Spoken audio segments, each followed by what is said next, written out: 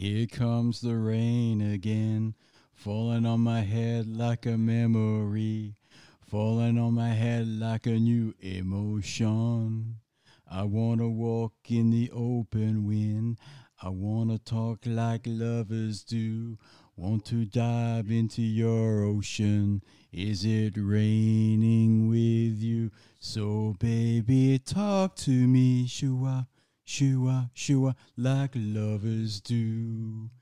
Talk to me, shua, shua, shua, like lovers do. And that's the end of that bullshit. That was the Eurythmics from 1984. On this bullshit. Are you on? I think I am now. What a fuck up twat. First I started with pressing the outro button and instead of the intro button, then I had you on mute. And I sang the song. I knew the song. Yeah, you sang the song. Do you want to do it again? We'll do the next bit. Oh, okay. We'll do the next bit. Well, I'll be fair. That way you can have a turn of singing. So it goes like this. Because people need to hear my singing. Yeah, they need to hear mine as well, so fuck them. So it goes like, here comes the rain again. Raining in my head like a tragedy, tearing me apart like a new emotion. Ooh, I want to breathe in the open wind.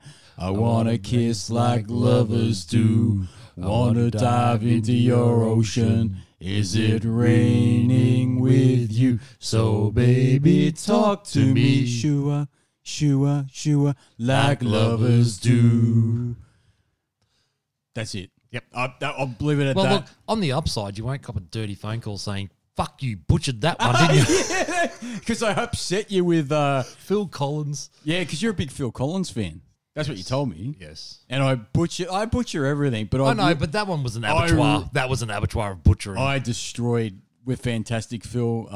What was it? Easy week's Lover. Easy Lover. Yes. Yeah.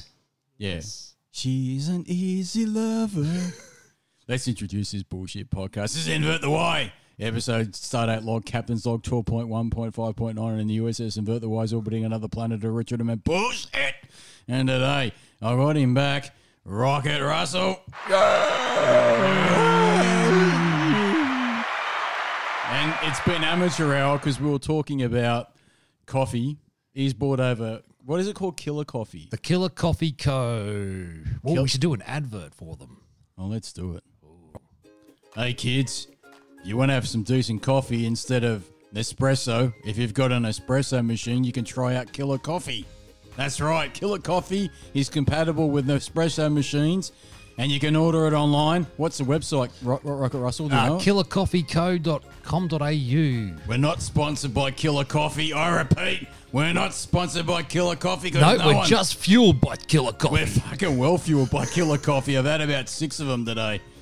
Fantastic coffee. I got to say, check it out now. We're not sponsored by Killer Coffee. Trust me. But it's great coffee. It is a great coffee. It's one of my favorites so far. Yeah, and you were saying there was one like a Bailey's? Oh, yeah. I bought a Bailey's one, which was actually really surprisingly nice. But Yeah. I like Bailey's. Yeah, and I was saying to you, when I was, because I don't drink now, you know that, right? Yes. So when I was drinking, I never liked liqueur at all. But the only thing I would drink that was kind of similar was Kahlua. Yep. Kahlua and milk. And you were saying, I used to like that too, and I didn't give a shit if people laughed at me. We were the same. I can remember one instance when a mate of mine came up from Melbourne to visit, and we went out to some like nightclub place, and he had way too many drinks, and then somehow we got talking about how we all like Kahlua milk, and he went, yeah, so do I. I'm not ashamed of it. Fuck it. I know it's a girl's milk. Don't give a shit. A girl's drink. I don't give a shit. He bought a jug of it. Right? I'm in a jug. I'm being serious, like a jug. And it was me, Pedro, shout out to Pedro, and this other guy. And we were sitting around at a table with a jug of Kahlua milk.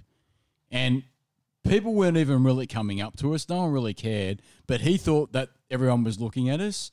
So he kept saying, I don't give a shit if you think this is a poof drink. Don't give a shit. It's awesome. Kahlua milk, right? And it's in a big jar.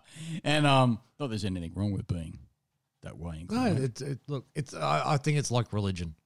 I don't care what you do, just don't preach it to me. Yeah, exactly right. Don't ram it down my throat. Yep. It's like a vegan. How do you know a vegan's a vegan?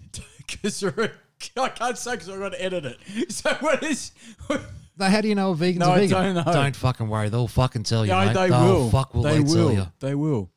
You know, but you know the weapon. Shout out to him. He'll say they're the sickest people on the planet. Because not all vegans, but a lot of them, they do it without substituting what they're lacking with their diet. Vitamins and all that kind of stuff. So they actually are quite sick people. And so he gets. So this is why I'm a happy carnivore, because I'm helping vegans out. Yeah. Because my cows eat their stuff, so I'm Yeah. getting rid of the cows, so they've got more of their stuff. But he gets the shits. He gets like this little fucking vein on the side of his head that starts like bulging. Because if he finds out if someone's a vegan, he'll say, "Why are you vegan?" And if they say, "Oh, it's for ethical, like for health reasons," he goes, "Are you fucking serious? Have you considered this and you're substituting that and you don't have this in your diet anymore and this and that?" But he can't handle it. But if they say that it's for ethical reasons, like I don't want to hurt anything, he can live with it. He can live with it. But if they're like, "Oh no, well, because I think it's healthier lifestyle," and he just goes, "Well, you don't know what you're fucking doing. You just don't, right?" And then he'll say, "Have you substituted this, that?" "Oh no, I never really thought about it." The fucking vein. And he said, I've met one worse than a vegan, and that was a fruitarian. "Oh yeah, I've heard of them." And all he ate was mandarins and water. Well, and how the fuck is he Yep, was? that was Steve Jobs too. Was He it? he was a fruitarian. All he would eat was fruit. Yeah. That's, No, well, this I'm guy being was. serious. That's what he. This guy was only oranges, and it'd be weird. You'd be sitting at dinner, cutting your steak, watching him peel oranges, and you're like, that just doesn't make sense. And ultimately, he wanted to be a watertarian. So ultimately, and he had a 2-year goal of being on pure water, and that was it. Let's It was see how you go with all that. right, well, we won't see you on your next visit. Yeah, Nice to know you, dude. Let's see how you go. Yeah. I mean, I think I heard somewhere along the line that you can live without eating for about 3 weeks because we all eat too much. Yeah. We all do. So you can live without eating anything at all for 3 weeks as long as you don't do anything strenuous and this and that. But you can actually survive for that long. After that, you're fucked, pretty much. Why would you want to? And water's not going to cut it.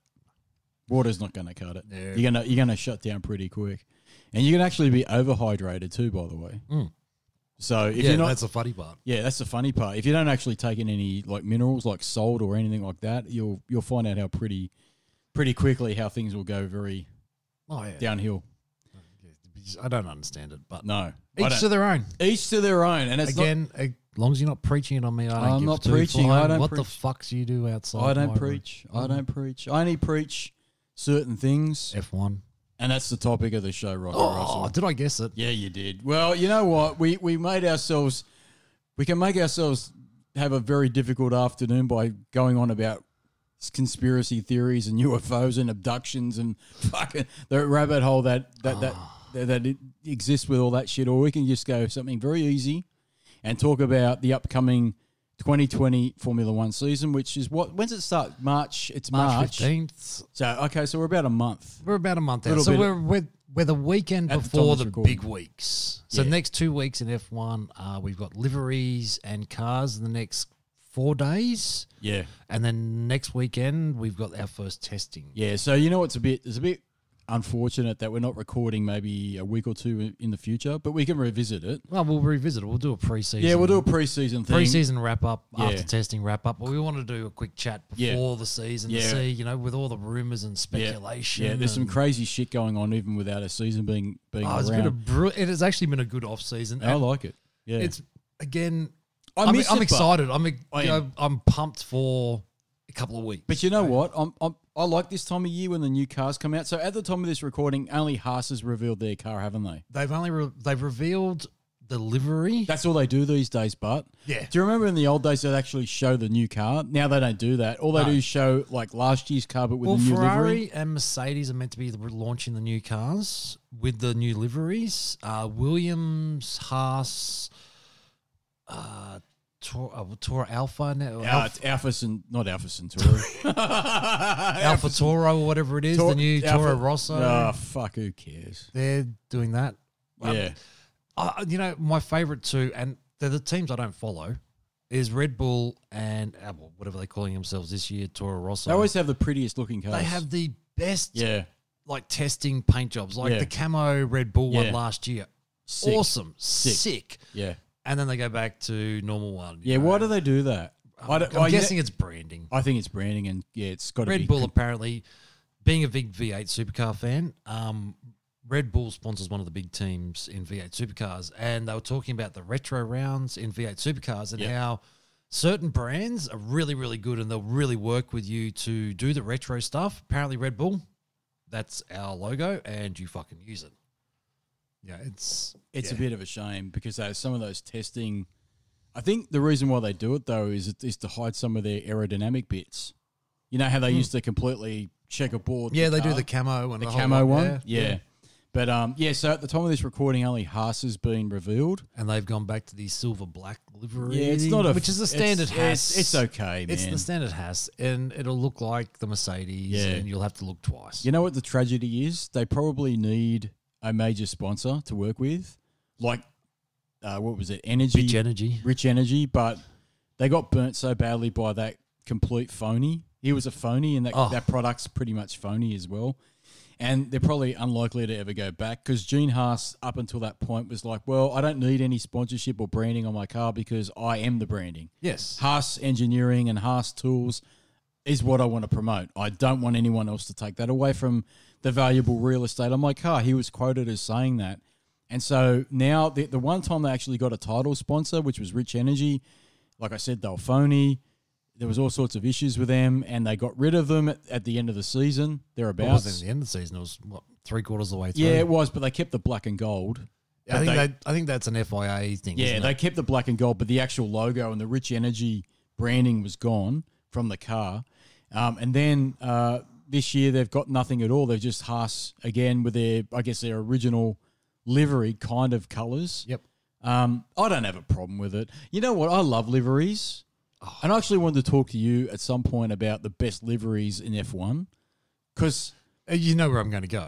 Where? We've already discussed this many times. The best liveries was the old Lotuses with the black and gold. Black and gold JPS. Yeah, a simple... John Players. John Players special. Such a simple livery, but such a pretty car. Yeah. Such a pretty paint job. Do you know what one of my favourite liveries was?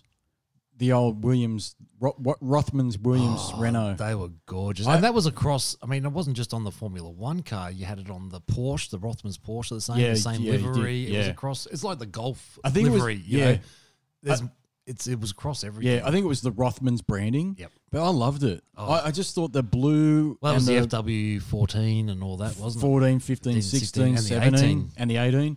And then I think it was 1998, they dropped Rothmans and they went to Winfield. Yep, and that was horrible. That was a red car. Yep. And then you got to go, if you're looking at those, you're looking at Buzzing Hornets. Loved the Buzzing Hornets on the side of the Jordans. The Jordans, yes. Well, that was Benson and Hedges. Yes. And that was towards the end of the cigarette advertising. So they started, wordplay and Buzzing Hornets. That's right, Buzzing Hornets. That's right. Yeah, that was great. I love that. And the Ferraris, I've always loved the Ferraris, but I really disliked last year's matte Ferrari, red Ferrari. I like the Scarlet. They're all going matte because it pops better on TV, apparently. I disagree. I don't know what fucking TV they're looking at. But some highly educated, highly paid fucking university I just don't agree with that because like the Scarlet Ferraris of like the late 90s. Early 2000s really popped on TV and they looked dramatic. Like they used to have the blood red Ferraris. Yep. Like right up until 1997. They had that blood red Ferrari, and then they Scuderia Ferrari. Then Scuderia red. That's right. Which was the Schumacher red. Yeah, the Schumacher red. That red was controversial because some people didn't like the change at all, but that red looked awesome on TV. And then last year they had that fucking matte red, and it looked dirty on TV. I don't know who thinks that's better on TV. I don't know who.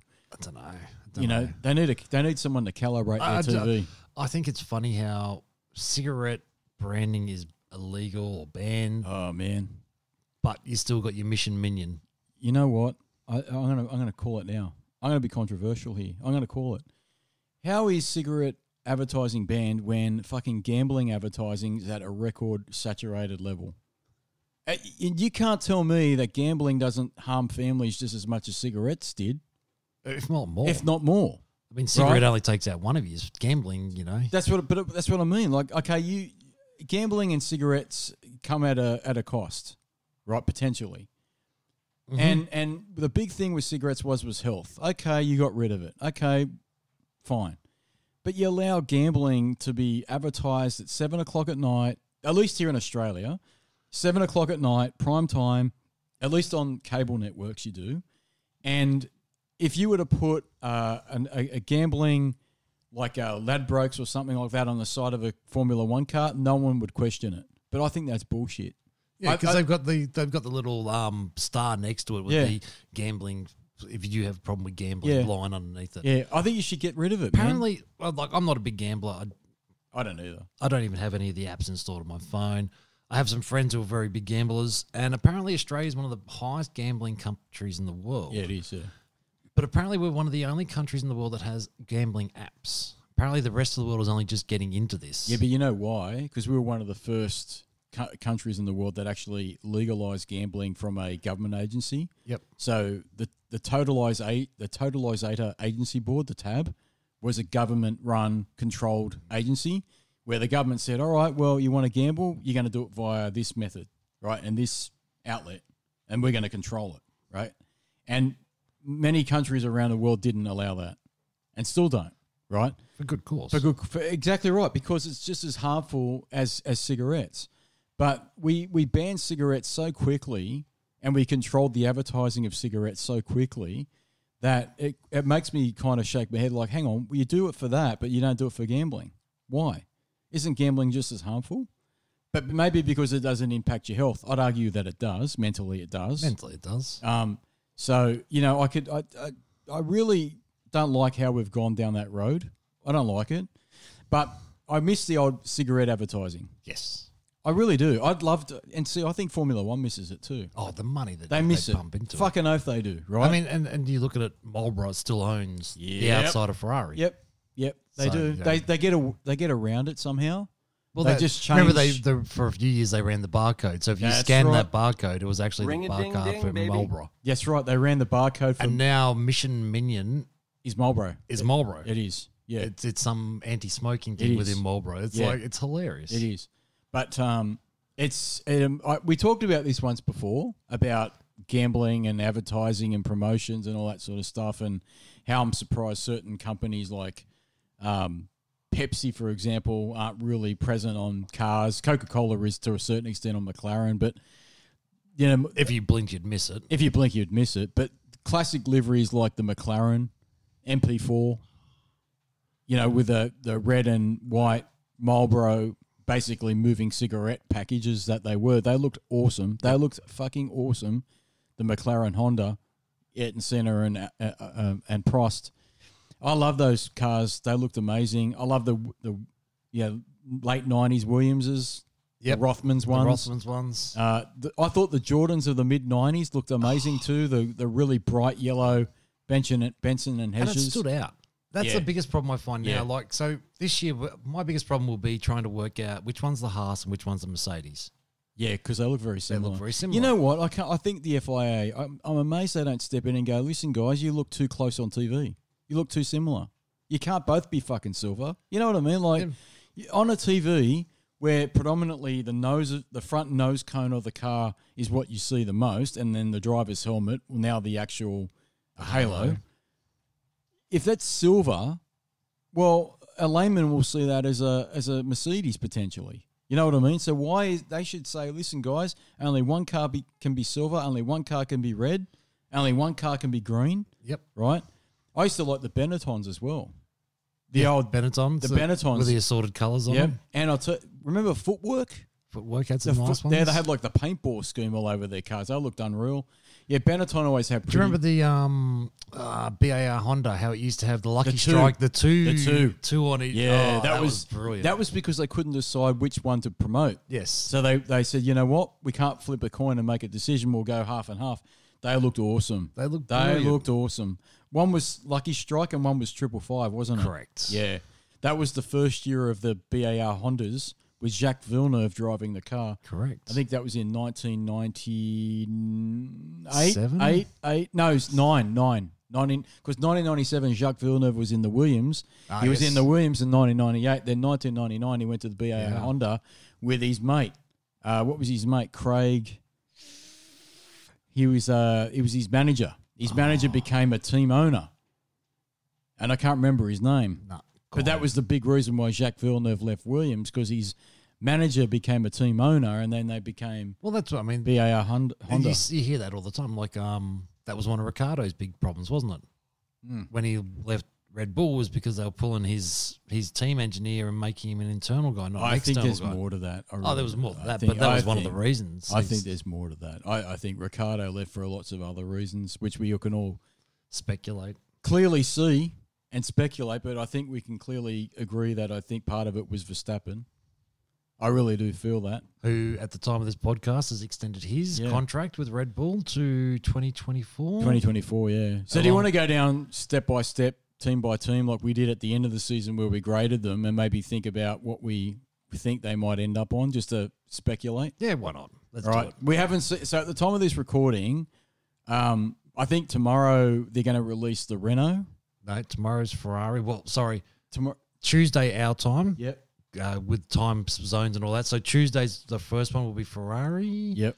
And then we've got everybody else. Then I think everyone else this week, isn't it? So by the end of the week, everyone will be out because Friday's first day of testing. That's right. Yeah. So everybody's coming out. I think Alpha Tora, whatever Alpha Centauri. Let's go with Alpha Centauri. It's not Alpha Centauri, but I'm going to call them Alpha Centauri. What is it? Tora Alpha or something? Alpha Tauri, which is their new clothing brand that they're releasing. Yeah, apparently they felt that they were promoting Red Bull too much, and they had an opportunity to promote another product that they've got. So yeah, it's a clothing, which is their clothing. Brand. So department. They're promoting that. Yeah. I think they're releasing testing morning. Yeah. I think them and Williams are both releasing testing morning. So, although testing morning, I think Williams is only releasing a livery, so I don't know what's happening with that. I think that, again, they're only releasing liveries, but the actual physical car. See, like I said before, back in the old days, they'd actually show you the brand new car, right, plus the livery. Now they just show you the livery on the old car, and the new car makes its appearance on the track. Yeah, and they've some of them, like last year, look at Mercedes had some bits from the new car on the old car with the new livery, which was pretty much the old livery. So I know it pisses off, I guess, creators like Autosport who used to actually get the new car, draw lines over the aerodynamic bits and say, oh, it's interesting that they moved the wheelbase a bit more longer this year, and you know they've done this with the diffuser and they've done this with the wing, but then they'll turn around and go, well, it's all pointless because we know half of this is last year's car, and this isn't the stuff they're going to bring to the track for testing, let alone Australia. So by the time the car comes to Australia, that's the real car, folks. Yes. Right? So even at testing, they reckon half of it's old car plus new bits they want to test to bolt onto the car for Australia to be really secretive, which it's just, again, goes back to the problem of not having enough test days, because if you had more test days, you wouldn't do as many silly things like that. But well, you wouldn't do what, I mean, Mercedes did last year. Ferrari's talking about doing this year, which is the two cars. Yeah. You know, two different cars for the two different testings. Yeah. You know? Yeah. So, or you wouldn't have things like... and how much money does that cost? I think... They're talking about cost I think it costs more. How much money does it cost to design two cars? It's got to be more. It's got to be more. Just like it was more to have an engine last 4 race weekends as opposed to blowing up whenever it felt like it, right? Having... And you know what else they're doing? These bigger manufacturers are buying littler teams and putting all their unproven shit on that car to see if it works so they can put it on their works team. So you know that Ferrari could put stuff on Alfa Romeo, see if it works, and then put it back on the Ferrari. Because you know Alfa Romeo are just there to be a feeder team. Just like Williams now, unfortunately, is a feeder team to Mercedes in a lot of ways. It's a bit of a shame, but it is what it is. But going team by team, I'm going to be honest with you. I am looking forward to this season because I love F1, and I just want to see cars race again. But I'm really looking forward to 2021. Yes. Because this year... I'm more excited for this year than I thought I'd be after the debacle that was last year. Yeah, but I'm not. I'm a bit less excited than you, man, because I just think this year's going to be more of the same because there's no changes in regulation. The cars are exactly the same. So we're walking into the season pretty much, I'm assuming, unless things change radically different, everything will be the same as last year. Yep. So even down to the tyres because the teams rejected the tyre changes. Didn't they? Yes, they did. They rejected the tyres. So everything is literally the same. So every team has come out and said now, their car they're releasing for 2020 is an evolution of last year's car, not a revolution. Yep. The revolution will be next year because the regulations state that the car's got to be totally different, and so you're going to see major shakeups and revolutions in the car design. So this year, I think it's going to be more driver driven, and what I mean by that is that the individual drivers will really dictate the performance of each team, and the driver market, when the silly season starts in terms of driver movement, is going to be fascinating this year. This is actually going to be one of the best silly seasons in a long time. I mean, we've got two of the big boys already locked out. So we know Leclerc signed till 2024. Yeah, he has, Max Verstappen signed till 2024. Yeah, those two guys have sold their soul. So they're gone. Yep. That's them gone. So that leaves one seat in both of those cars. Now, who will take that seat in those two cars is the multi-million dollar question. Do you agree that Vettel is gone? Oh, he can't. At a Ferrari. He's gone. Even if he has a good year, I don't see him being there next year. I think the same. I think if he drives the wheels off the Ferrari this year, short of getting them a championship, he's gone. I don't see how he can stay. You know what? Even with a championship, I think he's gone. I think the telling tale was when they signed up Mr. Leclerc to the 5 years. Yeah. You know, hang on. Their contracts both expired at the same time, which was the end of this year. They've already signed Leclerc for 5 years. What's happened to Seb? Seb's just sitting on the sidelines, man. And Dr. Helmets has come out during the week saying, oh, yes, Seb has approached us wanting to see if there was a seat for 2021, which we've said no. I couldn't get Dr. Helmet on the phone today. You don't want Dr. Helmet today. No, probably not. I've heard he's not in a good state. I heard he's not feeling too good. Yeah, he wasn't available for interview today, but maybe later on in the season I can get Dr. Helmet Marco back on the phone, but I can't right now. I hope he keeps the one accent this time. Yeah, so do I. He keeps changing accents, which puts me off. So the thing is that, Seb I think is gone, and with him going opens the floodgates. I sent you an interview, a YouTube video a couple of weeks ago about a guy who's got a couple of theories about where drivers are going to move to. One of them gets me so excited. One of them, I actually think he's really correct. I actually think the big mover and shaker is going to be, at least from my perspective, Daniel Ricciardo, and I don't think he's going to go to Ferrari either. I think he'll go to McLaren. So do I. Yeah. Look, being a Ferrari fan and an Aussie, I want him to go. Would give me the biggest woody ever if I got to wear a red with Daniel's numbers and name on it. Yep. Oh, God. It'd be awesome. And it'd almost be as good as seeing him in a Williams. Yeah. But you wouldn't wish that on him. No, you wouldn't wish his career's gone to shit if he's ended up in a Williams. I think it's likely that he'll go to McLaren only because he was linked to McLaren before and he rejected it. He apparently was offered a lot of money to go there, and Renault offered him even more. But I think that Renault, I know I'm jumping the gun, but Renault I think won't do shit this year again. I think that from everything I've heard, they're banking on 2021. They keep saying that, but just today, at the time of this recording, Cyril Abiteboul came out and said, we're going to have a really hard time this year balancing our performance for 2020 and our title challenge for 2021.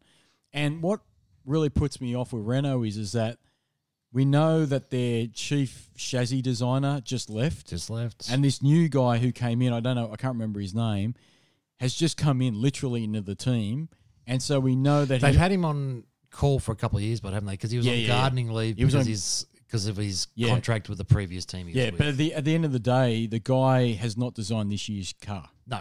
Right? So he's going to inherit this year's this chassis that this other guy's developed, and I've got no confidence in it because he designed last year's car, and it was shit, right? So I think Renault will be the same, and also on top of that too, their aerodynamic department over the winter break got a massive shake-up, and a lot of their aerodynamics team got let go, and new people got put in. So what I'm saying is this year's car that they're about to launch is going to be designed by people that are gone. Yeah, they were there last year. Yeah, so these new people might be awesome, but they've got no chance of getting this car to be productive unless they design a B-spec car, but they're going to inherit a shit car. They're going to inherit a shit car. You're not going to really want to invest in a B-spec car for a couple of months. I don't think so. Especially with 2021 around. No. It's so close now. No. You know, I think a lot of teams would have built at least their 2021 car by now and be refining it, or at least have it well and truly down the design path. Yeah. I just think that Renault, I think, are going to be stuck in the midfield again, floundering, which puts more pressure on the team to justify their existence with the board. I hear the board are satisfied now that the board are, giving more funding to the team. They want to be part of Formula One. They've committed to it. But I'm suspicious. I think they're a fair weather team. If things don't go their way, they'll pull out.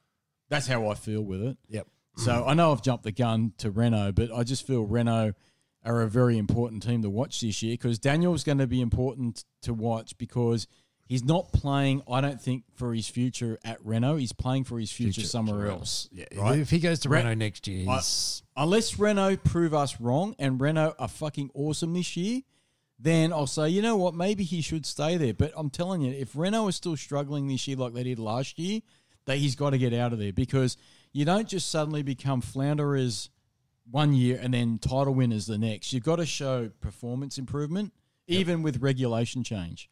So I don't believe what Cyril Abitbol was saying. There's so many examples of previous years and previous teams and previous regulation changes that prove otherwise, where a team has shown big performance gains the year before they win the fucking title, irrespective of regulation change. Yep. And Renault have to do it this year. If they don't do it this year, forget about 2021, man. And so I think Renault and Daniel Ricciardo are probably going to be very interesting to watch. And I really do think he's going to go to McLaren. Because I do think the other thing that the guy in that video said, Tommy said, was that Carlos Sainz could end up at Ferrari. I actually think that's going to happen. I don't know. See, I'm sus on that one because he's not a Ferrari Academy. You know, we've got, what's his name? Alfa Romeo, Giovanni. Giovinazzi. He's a Ferrari Academy driver. He is taking up. So, I mean, it's not official, but there are two seats at Alfa. There is Alfa's seat, and then there's who Ferrari wants in the other seat. So at the moment, Kimi's got the Alfa seat, and Giovinazzi is in the Ferrari seat. So he's got to be the next logical progression up. Again, it all depends on this year. I really don't think Ferrari are totally sold on Giovinazzi. No. I think Ferrari are holding him hostage and potentially willing to offload him to some other team if the money's right, if the price is right. Well, I think it depends on. So I mean, a lot of things were thrown into not speculation. A lot of things were thrown out of whack because your supercar license points are cleared. Was it every 3 years? Yeah, because Seb served 20-something points. Didn't he have a huge amount of points on his license, which he has to live with this year?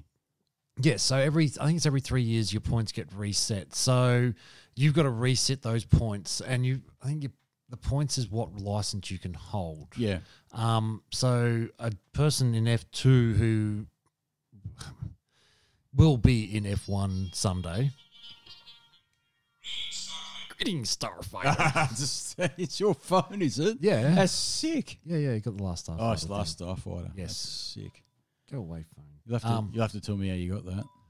Zedge. Oh, yeah, I've got that. Yeah. Is that on there? Yeah. Is it really? Yeah. Oh, fucking sick. Yes.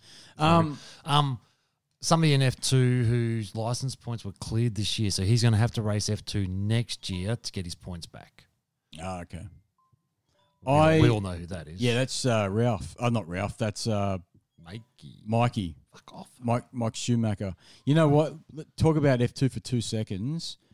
I didn't realise that Ralph Schumacher's son, David Schumacher, just got promoted up to F3. He got up to 3, yeah. So they reckon he's a potential future F1 driver. I don't think Mick Schumacher's anywhere near being in Formula One, man. I think he's a year out. I think he's at least 2 years out. I think that, you know what, a guy like Giovinazzi, if he gets dropped by Ferrari, he's going to open the door for Mick. Yes. Right? So if... I think he's at the moment, he's in that position of, I'm waiting on to see what other people do. Not willingly. I think he's, the team he's signed to is waiting to see what other people's... Ferrari, the academy, are looking at guys like Giovinazzi and saying, okay, man, you've been in Formula One now for a while. You've not really set the world on fire, right? If you can do better this year, then you can stay at Alfa Romeo for a bit longer, because I don't see him replacing Vettel. I just don't see it, right? And if he stays at Ferrari, then he's okay, fine. But then I actually think he might be offloaded, and Mick Schumacher will go to Alfa. I think he'll be offloaded, and Mick will go to Alfa. That's what I think too. Yeah, I think he'll serve his year in Alfa. I think it also depends on what happens with the driver market this year, because I mean they've got to fill the second seat. Yeah. And you don't want someone too strong in there because you've now signed Charles to the 5-year deal. Yeah, that's what I mean. So, and Mick, I don't think Mick can take the pressure. And you know what else with Mick? He didn't set the world on fire in GP2. He did the first year, not this year. No. First year he set the world on fire, but everyone was, he got a couple of wins. But he didn't this year. He didn't this year. No. I think that's taken him back at least a year in F1. Yeah, and the license reset didn't help. Yeah, exactly. So he's looking for another probably year or 2 years before he's in F1. And I'll tell you what, he's got big shoes to fill. The pressure will be huge on him. I mean, but in saying that, he has been given F1 cars to drive. But his cousin, David Schumacher, son of Ralph Schumacher, might actually be better off because there won't be as much pressure because he's the son of Ralph, and Ralph was kind of like he's all Clayton's Schumacher. He's all right, but he's not a Schumacher. You know what I mean? So it'll be interesting. But yeah, for going back to we'll go step by step. Mercedes, I think they'll dominate again. Yes, no change of the guard. Vettel, I don't see anyone knocking Vettel off this year unless Hamilton. Have you seen any of his posts? Yeah, mate, he's looking like a beast. He's looking fucking me. He's lost 7 kilos. He reckons he's lost. What did he say? He's down to 73. So he went into started last year at 78. Yep. This year he's already at 73. He's lost 7 kilos, but not. He's lost that in fat that he didn't have. Yeah. And he's put that into more muscle that he already had. So yeah, sorry, not Vettel, bloody Hamilton. He looks unfucking stoppable already. Looks like a machine. If the car's going to be good, and it should, the only person that can probably beat him is Bottas. And I'm going to tell you something now. I don't see Bottas beating This is Bottas last year at Mercedes. Oh, for sure. He's gone. He's gone. He's gone. Yeah, he's gone. We all know he's going there next year. Yeah. And I'm doing the happy dance. Who do you think? Georgie? Georgie's going to get promoted, promoted, George. bro. You know what? I think Georgie might. He's done his job. Yeah, he has. He's you look at the testing he did the Pirelli tyre test. Yeah. In the Mercedes. And you know what? Mercedes and was quicker than everybody else. Was quicker than the laps. Bottas before he got in. Yeah. Look, Bottas has been fine, but he hasn't done what I think Mercedes wanted him to do. He hasn't been a good number 2. He hasn't been a good number 2. He has in one respect. He hasn't rocked the boat. And he hasn't crashed in. He didn't crash. He hasn't done many mistakes. He did. What track was it where he put it in the wall and they were pissed off with him? The problem is he hasn't pushed Hamilton hard enough. No. That's the problem, right? And so a guy like Georgie might actually push him a little bit harder. But then again, he might not because he might be intimidated by him. You don't know, right? George Russell might actually just play the good number 2 for a year and see how it goes. But I think Mercedes at the end of the day, Hamilton will dominate again. I think Bottas will play second fiddle with the occasional glimpse of Bottas 3.0. Bottas 3.0, getting the occasional win. Ferrari, Vettel's fucking gone. I don't care. He might have a better year this year and the car might be better, but the damage is done because he's been there since 2015. Yes. Right? And Ferrari have produced at least 3 good cars that were able to win championships, and he fucked it. Yep. And I don't know how he's still there.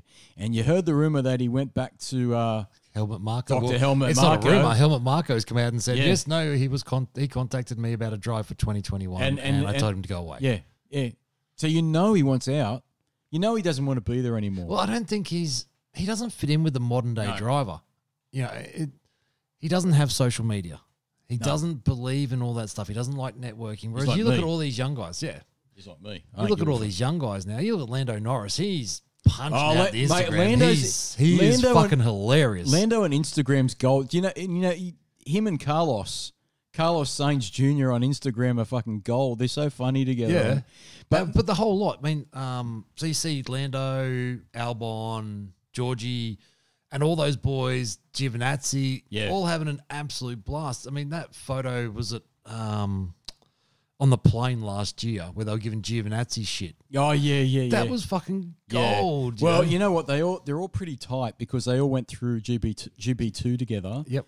But look, Vettel seems like, he's of another time, another era, and he's a dinosaur. He looks like a dinosaur, and I think he's done. And I don't think he's going to go to any other team. I think he'll walk away. I don't see a seat for him. No, I don't either. I don't. No. If Red Bulls turned him down, that would have been his biggest chance. Do you know the rumor that Bottas might go to Renault? I've heard that one. I've also heard that he might go to Williams, back to his. That could happen too. Back to where he started. Yeah. But going back to Vettel, I think he's done. I wouldn't be surprised if he sees these brand new cars for 2021 and goes, fuck this. I'm out. I'm out. I'm done. Thank I've you. got my four world championships. 4 world titles. And people can say that I won it because I had the best car and it was a cheater's car and I was cheating and I was only good when I was at the front. All the shit that was thrown at him. I still got 4 world titles, folks. See you later. You know what? I've made millions of bajillions. I'm out. You know what I mean? And so, he'll exit stage left or right at some point. Leclerc's the future. I think he'll show up Vettel big time this year. Again? Yes, he will again. Yeah, he will. I mean, he made mistakes last year, but he'll definitely rectify that this year. But see, when you watch him when he makes those mistakes, he's learnt from those mistakes. You mean the biggest one you can think of is last year when him and Max had when Max pushed him off the road. Yeah, he was being nice. Yeah, he said it afterwards. In interviews, going, "Yep, I now understand where the line is. Yeah, and I will now drive to that line. I thought the line was here. Yeah, quite clearly it's here. Yeah, so I can do that now. Yeah, and you watch, he's been more of an aggressive driver. He's learnt from his mistakes. He has. Yeah, I think that's brilliant. I think he's going to be a force to be reckoned with this year. I really do, unless the car's terrible, but I don't see it being that way. And then you go to Red Bull. And I think Max Verstappen's going to be on fire this year. You know what? I actually think he's going to be a title contender. I fucking feel it in my bones. I think Red Bull are going to produce a really great chassis again. There's no reason why they wouldn't. Second year with that motor, they know what they've got now. Exactly right, but there's no reason why they can't. They've got the same team. They've got Adrian Newey still making that, doing the aerodynamics for that car. Yep. And they've got that Honda engine. I'm telling you now, that Honda engine... I'm telling you now, McLaren must be looking at that Honda engine going, we fucking should never have left that fucking engine. We should have kept it. Because they would have had the works. So you know what? I'll tell you, there's someone that's laughing at McLaren right now. You want to know who's laughing at McLaren? Ron. Because Ron Dennis was the guy that got Honda in, and Ron Dennis was the guy that said, you can't win a championship without a works manufacturer, and Honda are the only option we have. Right? And when they were going... shit, and, oil was coming out the back of it and they had no power, and Alonso was saying GP2 engine, right? It was Ron saying, don't let them go because we need a works manufacturer, right? And now that engine, they reckon's only a little bit behind all the others, and maybe it's right on par with like a Renault or something like this, and that chassis, is going to be good. And Verstappen, I hate the prick, but I'm telling you now, he's awesome. He's a good steerer. He knows how to steer a car. He knows how to steer a car. He's awesome.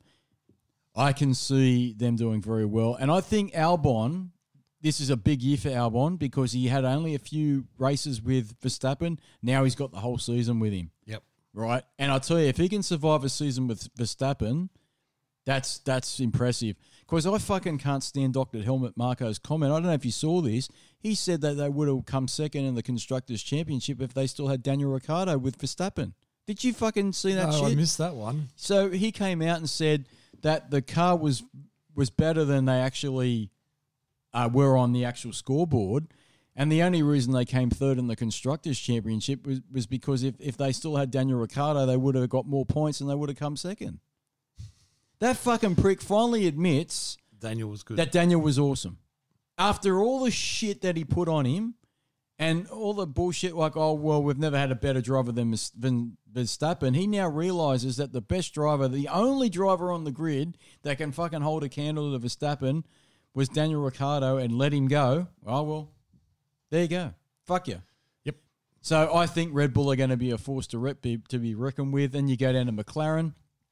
I think they'll have another great year. I think they'll be having a cracker year. I really do.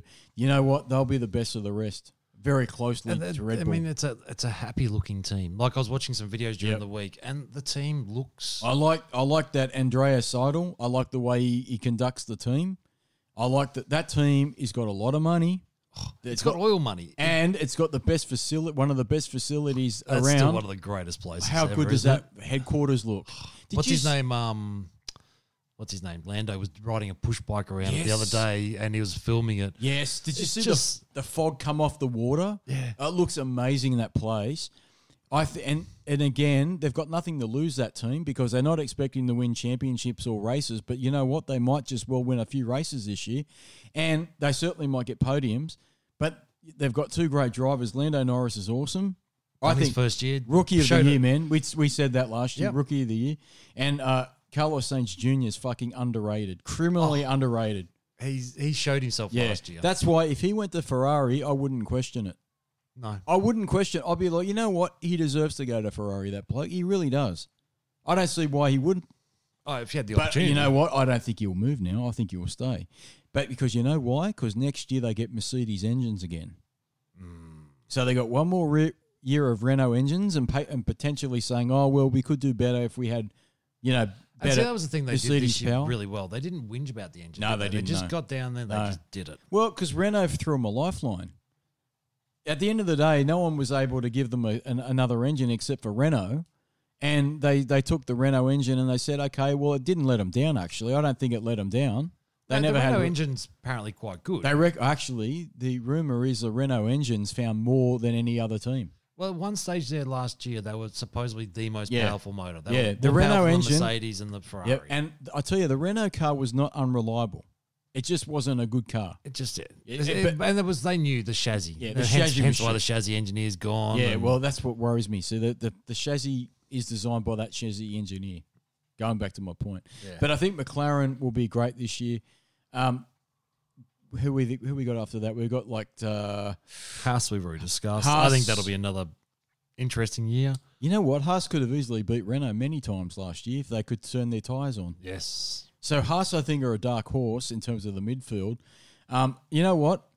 This year, Gunther Steiner, you've got to be fucking serious. I'm telling you now. You know why? Because if he doesn't get rid of this is Roman Grosjean's last year. I'm telling you now it is. And Kevin Magnussen, potentially his last year too. Right? Because they're talking big things for Magnussen. There was one of the videos I was watching the other night was talking about him going to red. I'm like, there's no way he's going fucking to red. way. He was in McLaren and he didn't stay there. No way.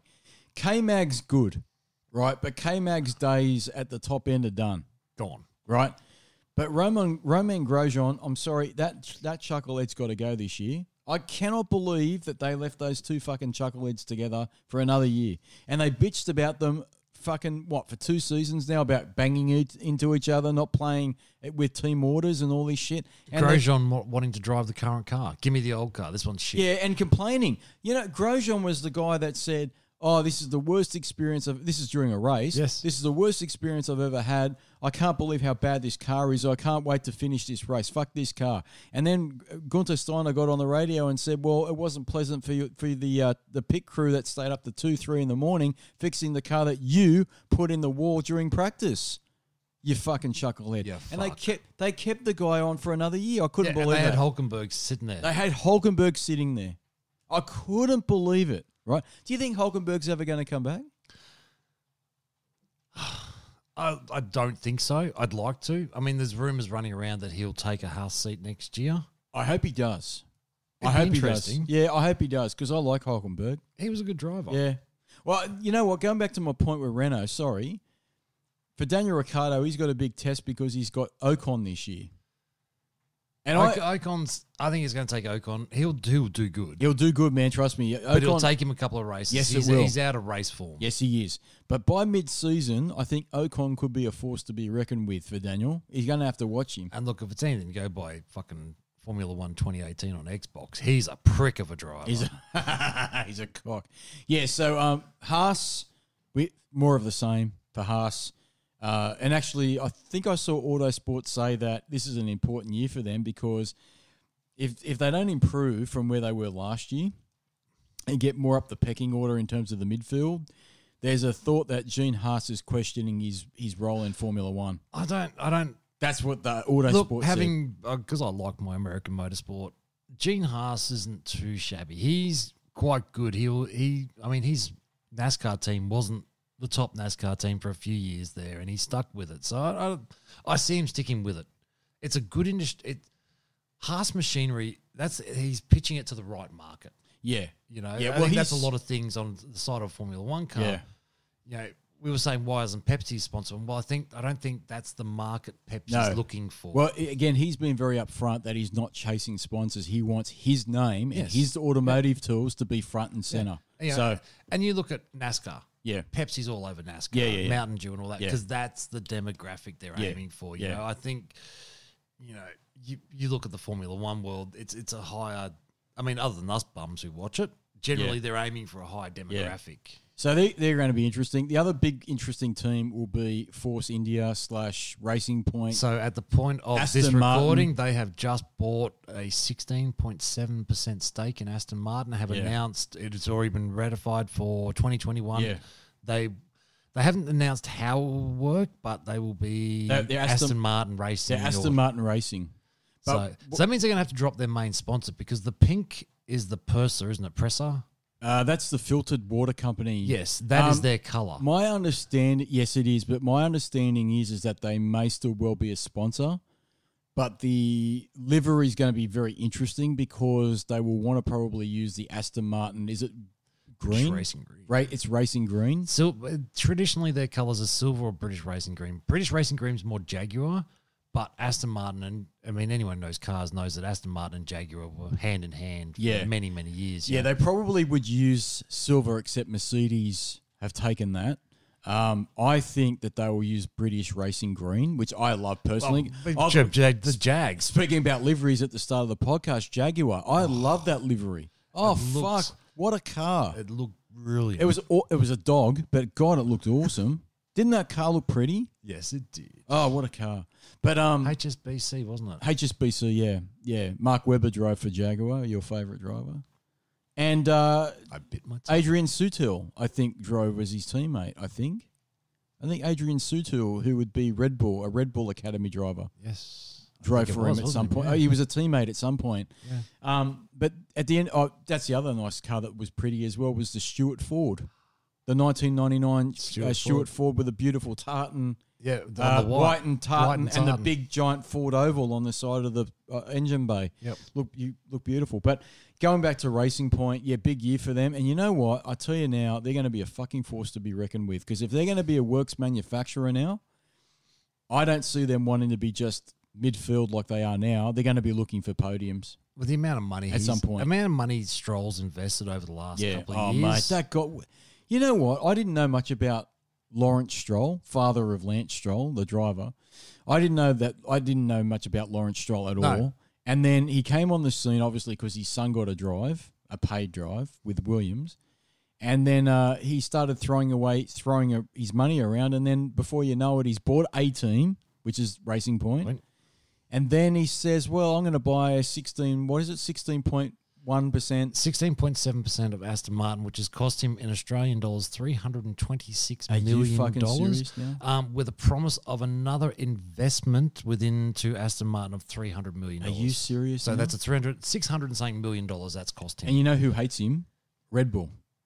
Because that's their title sponsor. Yes. Well, no, Red Bull have come out and said they're not too unannoyed. They've really enjoyed working with Aston Martin. But they lose that money. Oh, yeah, they lose that big money. That's what I'm saying. That was big money. Do you remember, not too long ago, Aston Martin became prominent on the Red Bull cars because that was their title sponsor, and there was big rumours that Aston Martin might become an engine supplier for Red Bull to get them out of Renault. Because remember, they were falling out of love with Renault. Yep. They were looking for an engine partner. Honda weren't yet on the scene, and the rumour was Aston Martin. Ferrari told them to fuck off. Ferrari told them to fuck off. Mercedes told them to fuck off. And one point, I think Martin Brundle made a funny comment that will they be like the Flintstones and just stick their foot underneath the floor? And then Dr. Helmut was coming out going, well, if no one wants to give us a motor, why are we bothering? Yes, that's right. Yeah, well, Dr. Helmut said, fuck this sport. Yeah. Remember that? And so the potential lifeline was going to be Aston Martin, who are the title sponsor. And Aston Martin was saying, well, we don't really have the technology and or the cash. And then before you know it, Lawrence Stroll's come along and said, oh, well, I'll buy a big part of you, 16.7%. Which automatically makes him the chairman of the board. He's a chairman of the board now. And the highest investor. Yeah, and now they're a works manufacturer. Now, the question I asked you ages ago, and I don't think anyone's answered it, is how are they going to solve their engine supply problem? Because I doubt they'd be using Mercedes engines moving into the future because they use Mercedes now for Racing Point. They wouldn't use. I think at the will moment, they rebrand them or something? Like they can't be Aston Martin racing Mercedes. I would have thought they'd want to get rid of all that shit. They'd want to be Aston Martin. They'll just do what McLaren does. They just don't mention Mercedes. Same as Williams. They don't really talk about Mercedes. Yes, it's there, but it's not. It's not prominent. I think they can't build a motor this year. No, they can't, no. They're going to have to, but the thing is, you're going to have to try because you're not going to be able to build it next year or the year after because your budget cap comes in. So they're going to have to build as much of the motor as they can this year without their budget caps. Yeah. So the long-term solution for them will be to build their own engine. Yes. But the problem's going to be the budget caps. Yeah, it will be. Because I can't see them being a works manufacturer being tied to being a customer. But in saying that, I mean, what's the Valkyrie? The Aston Martin Valkyrie. Isn't that running a Mercedes motor?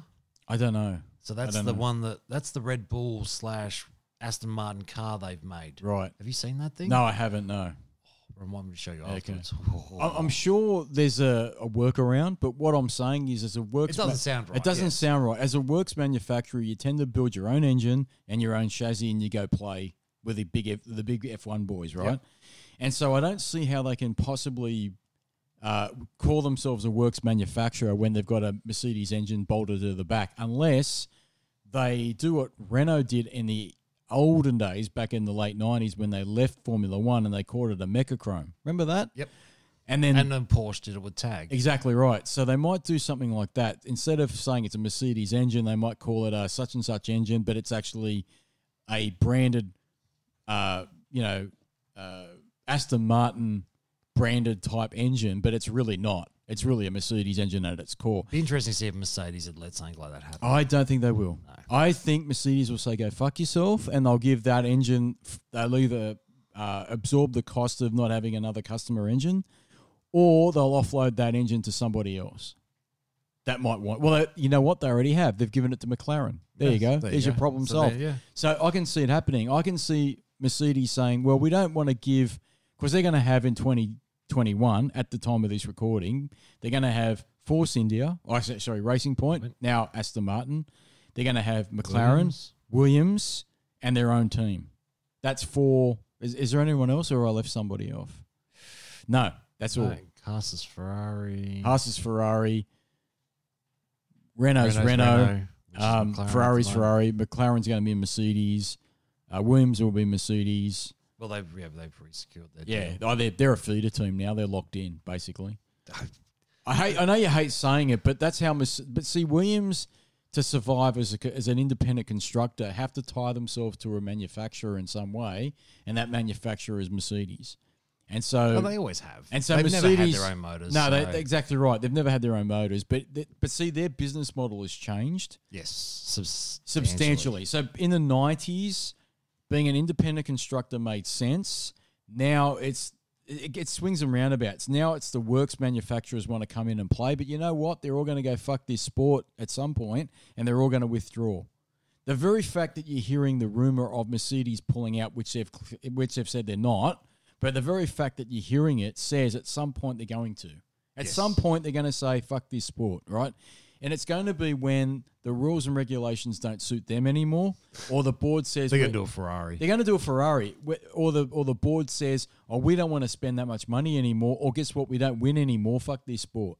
That's what's going to happen, right? So, and that's why having every single team as being a manufacturer, a works manufacturer, is dangerous, because these guys just pull up stumps whenever you feel like. But a guy like Frank Williams, as an independent constructor, he's invested in the sport. He ain't going to go anywhere, right? Like Eddie Jordan, basically, he stayed to the end, didn't he? And then he got bought out by, who did he buy? Stewart. Yeah, Stewart bought him out, didn't he? Yeah. Or Ford, yeah. Ford bought him out, yeah. But see, at the end of the day, I don't like having just works manufacturers. I think it's dangerous. No, you got to have independent guys. I think you do too, yeah. And, you know. But anyway, moving down the list. So we Racing Point are going to be very interesting. But you know what I said to you? Oh, it's so right. And I fucking hate it. I know exactly what you're You know what I'm going to say, don't you? He's a fucking lucky prick. He's a lucky prick. So the guy that's going to always have a great seat in Formula One is Lance Stroll. Because Lance Stroll is the son of Lawrence Stroll, who's just bought a big majority share of Aston Martin, which will now be the Works team. And Lance Stroll's going to have a seat in a Works manufacturer and benefit from all of that. And he may well get a race-winning car at some point. That's fucking wrong. You can get a race-winning car, but he couldn't drive to win it. But he will. He could get a car that a monkey could fucking win in. Do you know what I mean? And a guy like Daniel Ricciardo... The FW18, wasn't it? Yeah, that was the... who was quoted as that? Someone said that the FW18, a monkey could win in it, right? So he may well get a car like that. And a guy like Daniel Ricciardo, who's got natural talent but no money, no one's backing that guy. He did it all on his own back, right? And I guess the Red Bull Academy saved him, gave him a lifeline. But he could end up with no seat. That'd be fucking tragic. That could happen. Right, but it's something that happens in it happens. One. So there's so many examples. We could do a podcast on that. Actually, the drivers that were awesome but got fucked, right? Because they didn't have the money. Because they didn't have the money and they got bad luck, and they were at the wrong place at the wrong time. Heinz Harald Frentzen, we talked about that ages ago. He was a great guy. Oh, look, there's a famous great driver. There's a famous Aussie photo, and it's Mark Webber, Craig Lowndes, Jason Bargwanna, a whole heap of Aussie V8 supercar guys, before they were Aussie V8 supercar guys, at an F2 race in Europe they were all competing in. Yeah.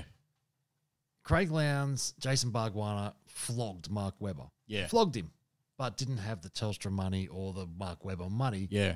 And were going around race to race dredging up money. Yeah, the two guys who were much quicker got screwed, had to come back to Australia. Yeah. And then we know somebody else got to drive. Yeah. Didn't actually get any championships, which makes me... Well, the only thing about that guy is, and I know this, is that he didn't get any really major sponsorship.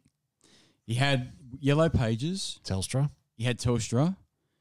Which was more than anyone else. Which was more than any of the other... If you actually look at the photo, you'll see everyone standing there in their overalls. Yeah. Clean. Yeah. And he's got... Yeah, but he was the only one. But that's not a lot compared to European drivers. No.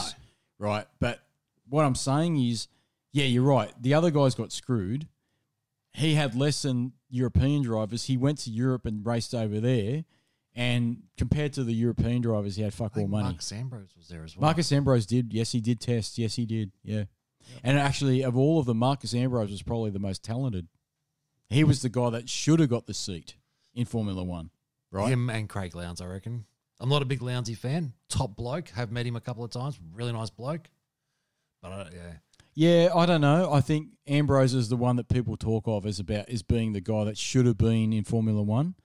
But he basically had to come back to Australia because his dad ran out of money. So his dad had his own company that was supporting him. Yeah, his dad ran out of money and was like, I can't afford to support you over there. You need to come back and the only reason why Daniel Ricciardo, I think, is in Formula One is because of Red Bull.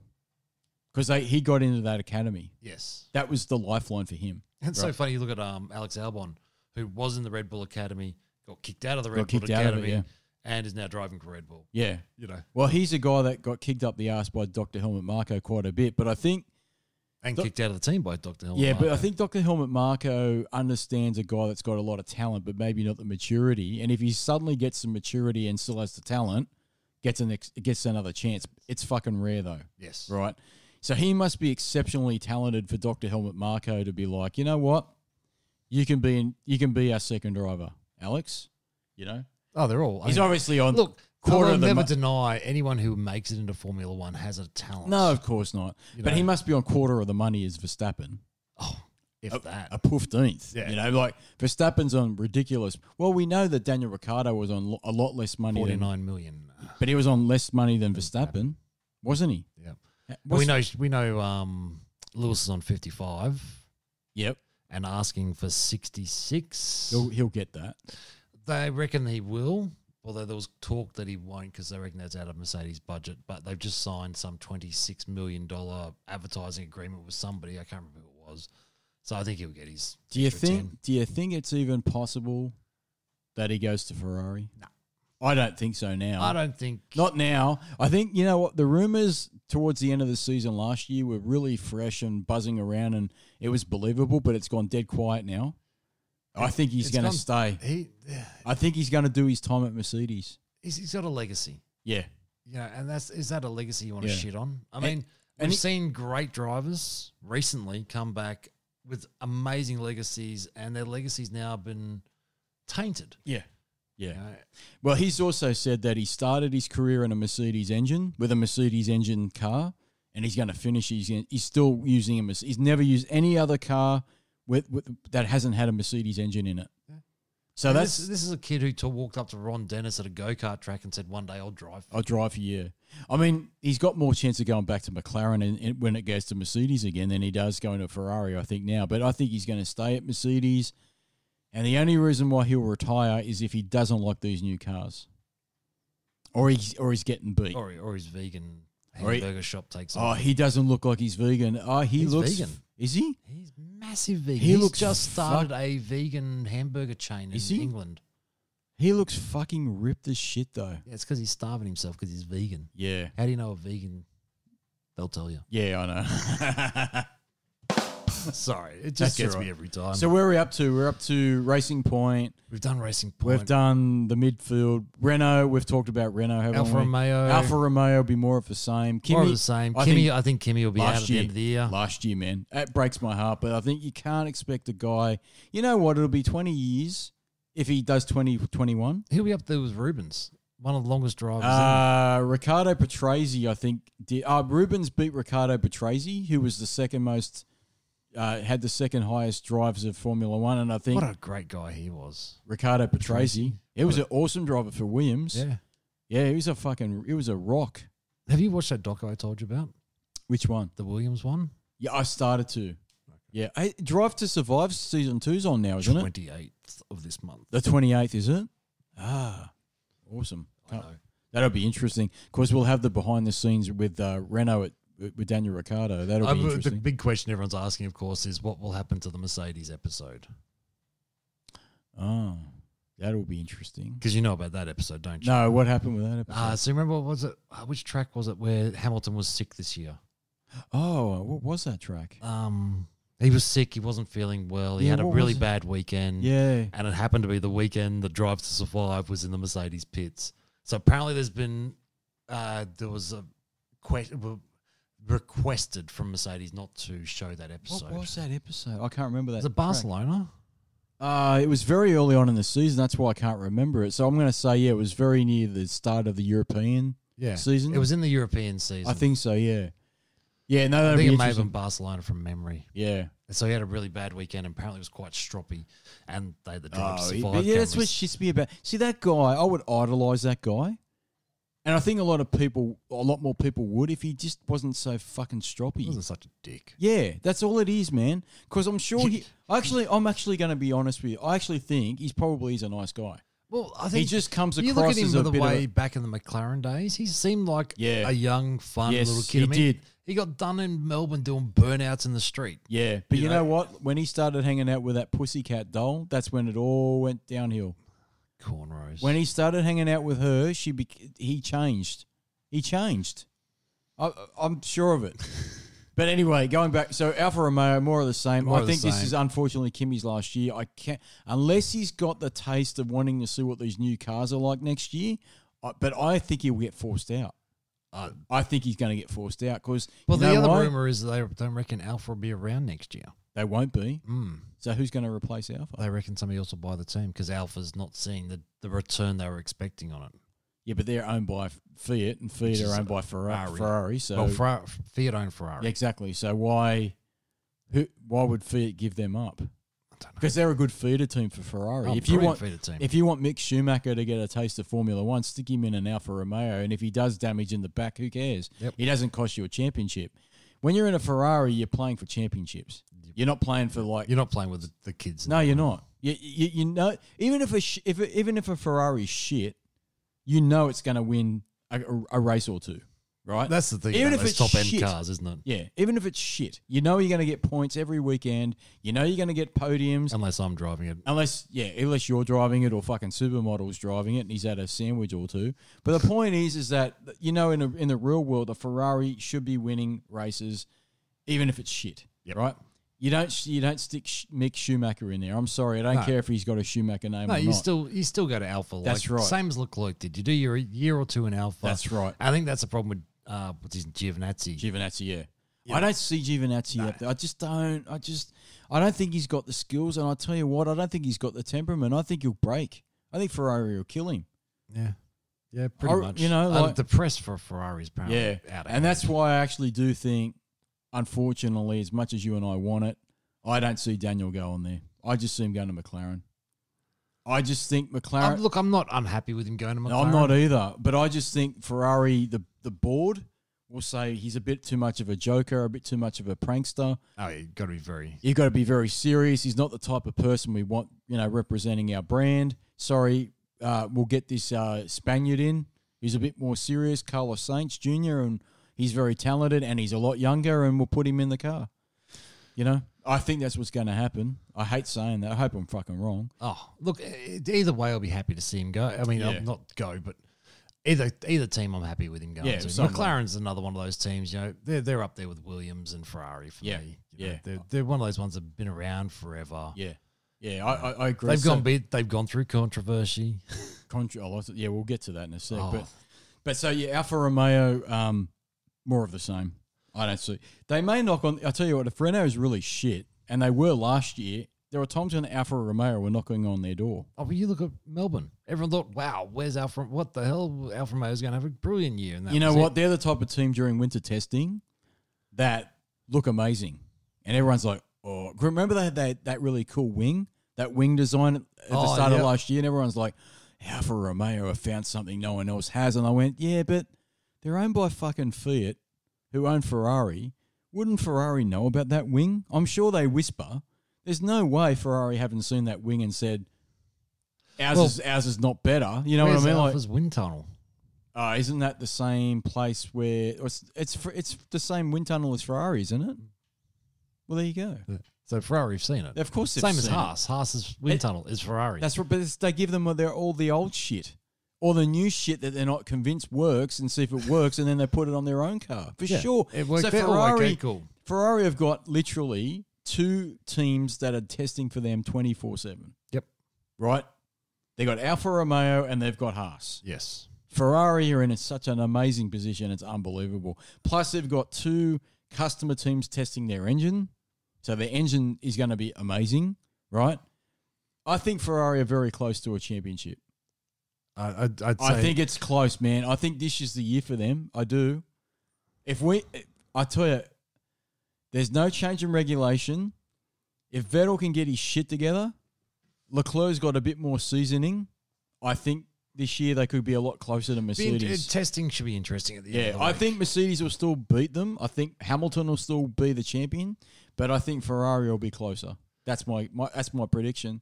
May grab the constructors. They may. They could do shit like that because Bottas is a bit of the weak link. Yeah. And if he doesn't get as many points as the others, well, then, of course, they'll get the constructors. Ferrari will.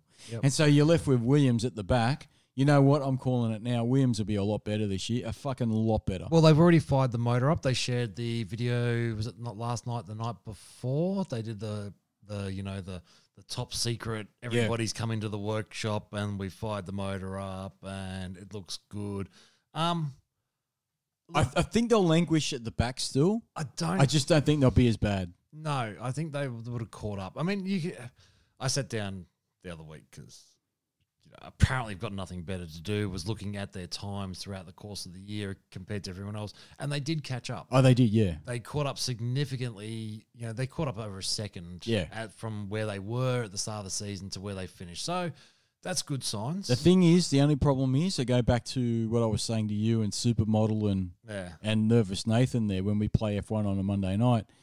If I use Renault as an example, we know Renault are about 2 seconds a lap slower than a Mercedes. We know Mercedes will probably find a second and a half this year over the winter, maybe, I'm guessing. That means you've got to find at least 3 seconds over the winter to be anywhere near where they were last year. Yes. Maybe you've got to find 4 seconds. Because you've still got to find that second back to Renault and then the time from Renault there. So I'm pulling that out of my ass. These are not exact numbers. So Williams probably have to find something like 6 fucking seconds. Yes. That's a lot, man. That's a lot in Formula One. But I do think they'll be a lot more competitive. I'll tell you why, because they got a potentially stronger driver lineup. They've got George Russell, who is awesome. Future champion. And Nicholas Latifi, I think, is going to be stronger than Latifi, I didn't realise he won't be at Williams for long, will he? No, he's a rich boy. He's a rich boy. Daddy owns 10% of McLaren. Yeah, Daddy owns 10% of McLaren.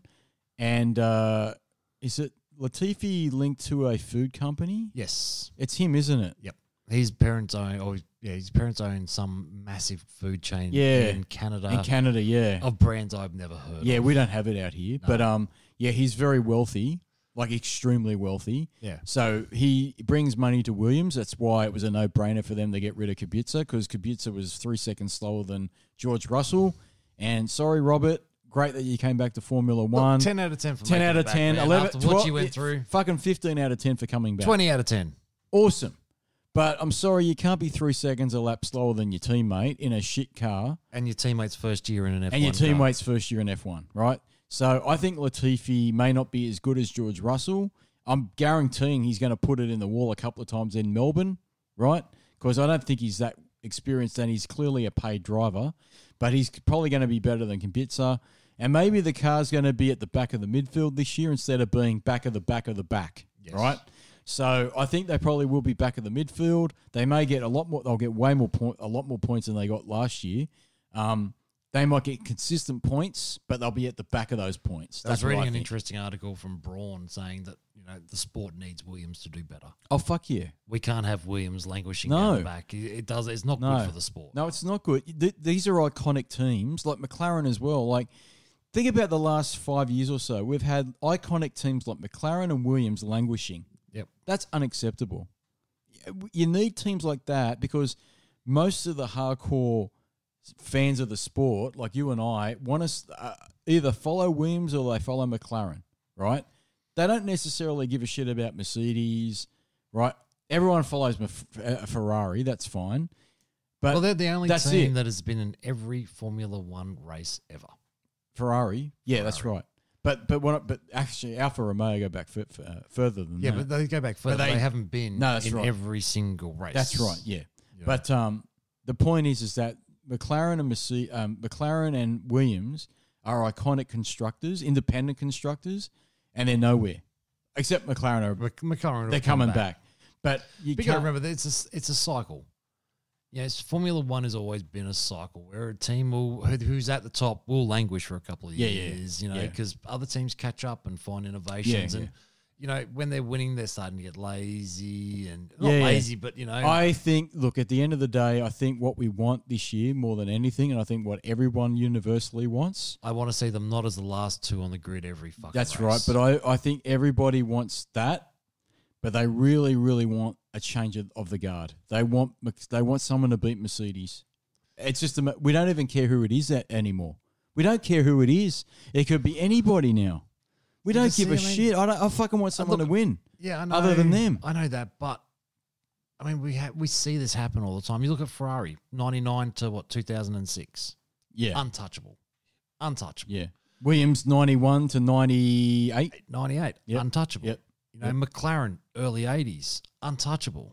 Yeah, they had a spell in the late 90s. They had 90, 98, and then they had 2000. They were 2 years where they were dominant. Yep. And then the Ferrari years of the early 2000s to the mid 2000s. Then you had Renault for 2 years. Then you had the late 2000s was I guess the building up of Red Bull, and the early 2010s was Red Bull. And then since 2014, it's been Mercedes, and I think we're ready for a change now. Yeah, it's got. It's going to happen. It's just a matter of this year. I don't see it happening unless Mercedes get it really wrong. And there's no way get it really wrong. Well, they can't because there's no change of the bloody regulations. If the car was dominant last year, they'd have to go back to go back to the drawing board and scrap that and try something different. But they're saying that, but they won't. They'll do an evolution of it. They're German. Well, exactly, but they'll also do. They'll introduce new processes, processes, but they'll also say, well, that was a bit of a weak point in that of the car. Well, so we all know that. What was the weak point of the Mercedes? It's a well-known fact. I would say it's straight line speed last year because the engine was definitely beaten by Honda and Ferrari last year. And their other problem was heating. And heating, yeah. They had a big problem with heating because they went with a Venturi effect, which didn't work for them. So I think they'll change that out this year. They'll pop the guards out a little bit more to get the radiators will be bigger. Yeah, radiators will be slightly bigger. They'll less vacuum suck around the motor, give a bit more air around there. I think they'll fix those little things that they know are their down points. It'll be interesting to see just how. It's a shame that we go into this season already knowing the result, at least in our minds. Yeah. Because next year we'll be sitting here in 12 months' time. Hopefully we're chatting like this again still. And we say, okay, let's talk about what we think will happen in the 2021 season. And you say, I've got no idea. Absolutely because all the cars are different and the deck's being completely shuffled and the drivers are different. I can't wait. Yeah. And that's my only problem about 2020 going into this season, as excited as I am. Like I said at the start of the podcast, I just expect more of the same. By the end of this year, I'll be back to where I was last year. I hate fucking Formula One. Why the fuck do I do this? This is a stupid fucking sport. Because you know that they're going to throw all the silliness as well. Because you know what's going to happen. You know what's going to happen. It happens with every major regulation change. The first year, they'll put it out there. And then they'll say, oh, that didn't quite work, so they'll tweak it a little bit for 2022 or 2023. And then you'll say, okay, that works now. And then they'll come along and say, yeah, but you know what? We have to really be more vigorous on this particular issue. And you're going to go, fuck you. And you know what that issue will be? The engines, the two-stroke engines. And you and I That's building momentum. Absolutely it is. But you and I were both dumbfounded that they kept these current engines for the 2021 regulations. Like, it fucking dawned on you now that you're still talking about this shit. Two-stroke engines for Formula One? Fucking kill me, right? Enzo Ferrari would be rolling over in his grave if he heard about two-stroke fucking engines. And the other cracker is by 2030, zero carbon emissions. I want to know how you measure that, Formula One. I want to know how you measure it. What podcast was I listening to the other day? And they were talking about Formula E. Oh, yeah. And they went, oh, did you see this race? It was absolutely amazing. Saratoga, I think it was. And I went, I'll give you a go because, it's it's the off season for all my waters. I've got nothing. Nothing. Yeah, I'm not watching cricket. Yeah. Fuck cricket. Yeah, Fucking up its stupid, boring ass. I'm done with cricket in terms of the Big Bash. I don't like that. I don't like cricket. No. It bores the shit out of me. I like Test cricket, but I don't like the Big Bash. But I don't have football. I've got no football at the moment. There's no football. There's no nothing. There's nothing, yeah. Nothing. So I thought, you know what? I'll go back and I'll watch this race. I got about 10 minutes. Yeah, I can't watch Formula E. And it was like, this is so annoying. It's like a big thing of bumper cars. You know what? It's like they sound like remote control cars. They look great. I like the look of it. But watching it was like bumper cars. Yeah. They just boom, boom, boom, boom, they just bash into each other. The circuits don't excite me either. The circuits are always road circuits usually, and they're narrow. So they basically are conducive to crashes into the barriers and other cars and whatnot. So things get broken all the time. And I just, do they still on Formula E? I don't know. I haven't watched it for a long time. Do they still swap cars halfway through? No, well, actually, I didn't make it all the way through. So yeah, I don't know. They used to, though. The start of Formula E used to make me laugh because I remember watching one where they switched the battery pack in the pits. That was ages ago. That might, I don't know. But they used to swap cars. They used to jump out of one car and go into another car because the battery was flat to make the race. And I used to think, well, that doesn't fucking make sense. Why would you do that? And their logic was it makes it more exciting. Okay. I can see it in a way because, I mean, you look at the old Le Mans starts. How awesome was that, watching the guys run across the track, jump into their cars? Yeah. You know, And the tracks always look bumpy. On the Formula E circuits, they're always bumpy. Like the cars are, I don't know if it's because of the 18-inch tyres in there. Although they've said that they've tested the 18-inch tyres on a Formula One car for the 2021 season. George and Russell did it. And they're saying the tyres and the suspension don't feel any like majorly different. No, it'll be less bouncy. They say less bouncy, yeah. But on the Formula E stuff, they're always bouncing. I don't know why, but they look like they're very bouncy, like sports cars. Yeah, I just go, it just looks a bit amateurish. And I don't know, I'm a bit tainted because I know about Formula One too much, and a lot of the drivers are from Formula One. And I'm like, yeah, but you dropped out of Formula One because you couldn't cut it. That's my because you're too old.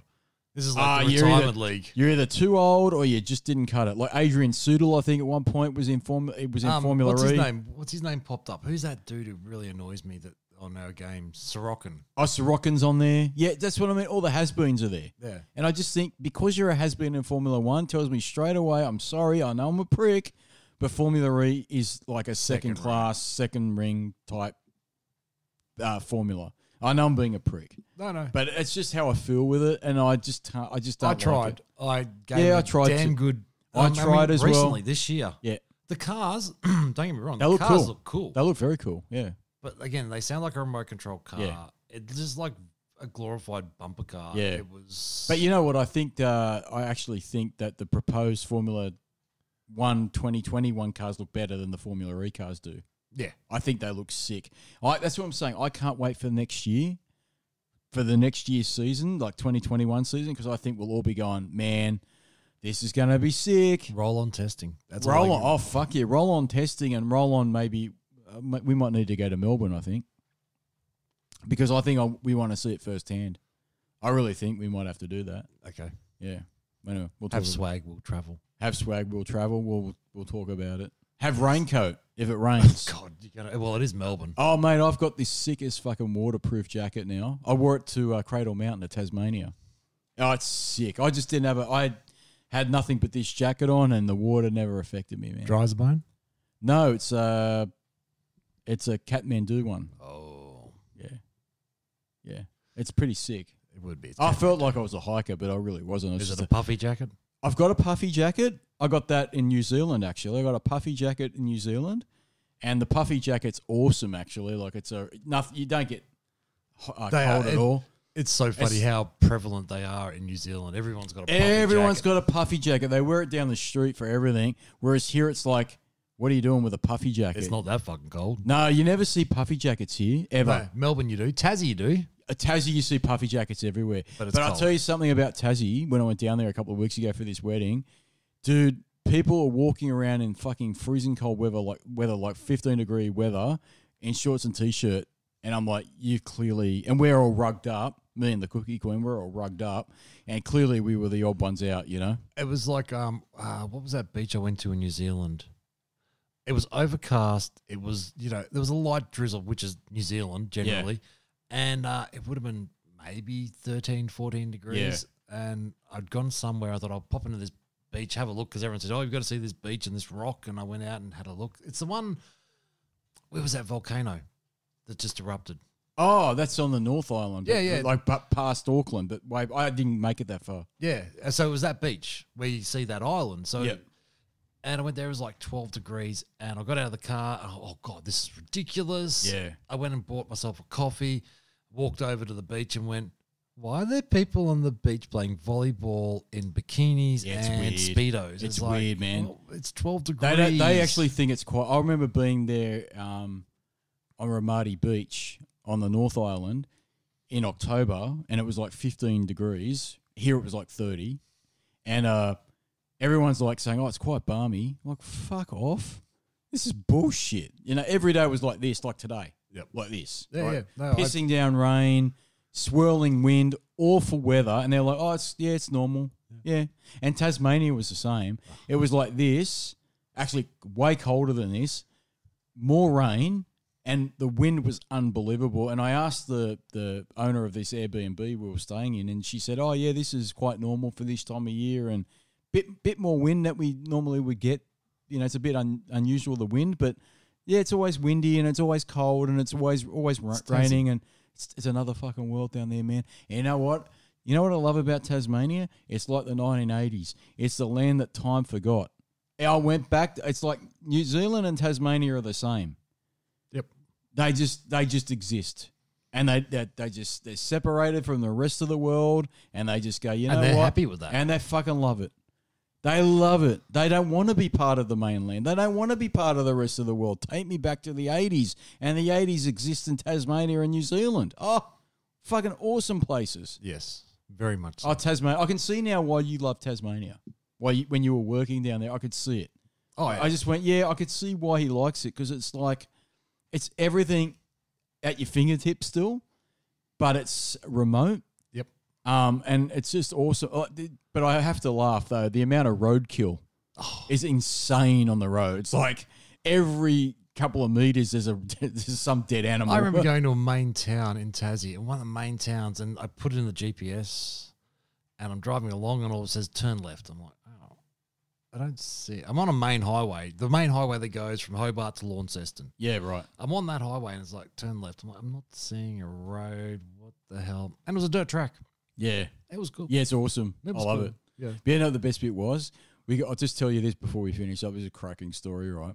We get to Devonport, and the Cookie Queen says, look, we've got a little bit to go to Barrington, where the Airbnb is, but once we get there, there won't be anything open, and we've got no food. So let's buy some food now. And we're looking for places. Everything's fucking shut, man. It's like 4 o'clock in the afternoon. Everything's shut. And we finally get to a service station thinking, oh, we'll find like milk and stuff. And we go there, nothing, dick, nada. I think there was milk maybe, but nothing really substantial. But the guy behind the counter had the best mullet I've seen in ages. And we both started laughing, and he looked at us, and we just said, oh, look, we're just admiring your mullet. How long have you had that? You know what he said? My whole life. He was a fucking mullet. They have some awesome bogans. Oh yeah, the bogans are unbelievable. Unbelievable. Oh, there's so many bogans. But I mean, you want a Tasmanian joke? Ask a Tasmanian. They tell the best. Yeah, jokes. and they've got time to tell a joke. They've got time. That's what I love. They've got time to tell a joke, a good story. They're never in a rush. And if something goes wrong, oh well, c'est la vie. Yep. You know, I love Whatever. it. Anyway. Whatever. Yeah. And that brings us to the end of another podcast, Rocket Russell. Roll on testing. Yes, roll on testing and come back, man, and we'll talk about testing results. Pre-race testing results. We'll do a pre-Australian Grand Prix testing thing. Or you know what we could do? We could actually watch the Australian Grand Prix and do a live reaction to it. That's not a bad idea. Yeah, fucking oath. Do you want to? I'll do it. I'm up. Are you up for it? I'm up for it. All right, well, we could do a couple of things. We can do a pre-season testing review, like what's happened, what the liveries look like. Do we like them or don't we like them? And then we could do a live reaction after the Australian Grand Prix. I think we should do that. Done. The only fuck up is I think the Grand Prix is on at 5 o'clock in the afternoon because it's a twilight race again. Yeah. I hate that shit. Fucking Bernie Eccleston. Europe. Oh, fuck Europe. Exactly fuck right. Europe. Fuck them. Brexit. Fuck off. Yeah, get rid of you. Let's have a Melbourne exit. Melexit. Well, we'll discuss it. We might not do that, but we've got plenty of homework to do because we have got that other little topic we haven't done yet. Yes, we need to book him. That's a big one. We've got to book that little fuckwit in too. Yes, that's another little story. Thanks for coming in, man. Thanks for having me. Thank you for, as always, with your F1 insight. Thank you for the 2 people that have been listening to this bullshit podcast. Thank you, Dad, for letting us use your garage. I'm sorry I read about fucking Formula 1. I don't know what. It's been fucking ages since Formula 1. I think it was in November last year since we had our last race. Who knows what's going to happen this season? I'm fucking excited. I'm not as excited as I will be for 2021 when the regulations change. I know I'm going to get fucking disappointed. I know for some fucking reason there's going to be more bloody Mercedes dominance. And I know that Renault's going to piss me the fuck off. And Daniel Ricciardo's not going to get a fucking Ferrari seat. And that's going to fucking shit me because probably fucking Lance Stroll's going to get it. That little fucking prick is going to get the best fucking seats in Formula 1. And you know what's going to happen? I bet he fucking gets a world title and he fucking wins everything. Because his fucking daddy owns everything. Fucking Lawrence Stroll owns fucking everything. He owns everything. He won't fucking stop. He will never fucking stop.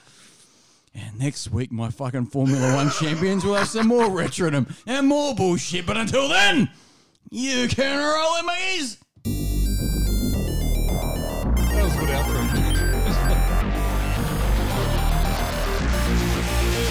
That was funny.